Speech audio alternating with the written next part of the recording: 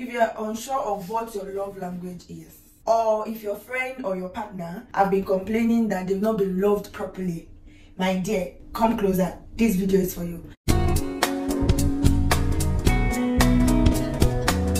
Hi, welcome to my YouTube channel. Today I will be talking about love language. What is love language? Love language is how we express love and how we receive love, how we are being appreciated, and how we feel we're being loved most. And the word love language is coined by Dr. Chapman, and he divided it into 5 types. So I'm talking about 5 types of love languages. Number 1, quality time. There are some people that they express love by spending quality time with their loved ones. Like some of your friends that always want to hang out, they just want to go out, they want to go to the beach, they want to see movies, they're always telling you, let's go out, let's hang out, let's do this. They just want your presence, they just want to spend time with you. No matter what you do to them, spending time with you or you spending time with them is the way they really appreciate the most. Then we have words of affirmation. Words of affirmation is people that they love to hear. They love to compliment them, to tell them they are beautiful, they have this. So because of what they love to hear, they feel loved by that. Number 3, physical touch. I do not really mean the intimacy or sex or anything. There are these people that when they see you, they want to hug you, they want to hold hands. When they're going out, they just want to hold them. They're like, my friend, please hold me. So people, they just want to, they want you to touch them, they want you to pat them, they always want to be touched and nice. Number 4, gifts. This does not necessarily mean a big or small gift.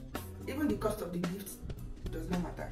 Just the intention and the efforts towards the gift. Those are the ones that they just want to get something on their birthday, anniversaries, and all of that. And they want to gift as well. They don't just like receiving, they also want to gift. And the 5th one, which is the last one, is act of service. So acts of service are the ones that they want you to help them with the chores around the house, or they want you to help them with their projects and all of that. Just like little things, maybe doing the dishes, taking the bins out, and all of that. And mind you, the way we receive love might be different from the way we give love. So it's possible that you like all these 5 love languages, but there is one that is very synonymous with you. How do you recognize one's love language? Is usually what they always complain about or what they ask for. For instance, your partner might say, could you please always help more in the house? Probably act of service. Can you always tell me more that you love me?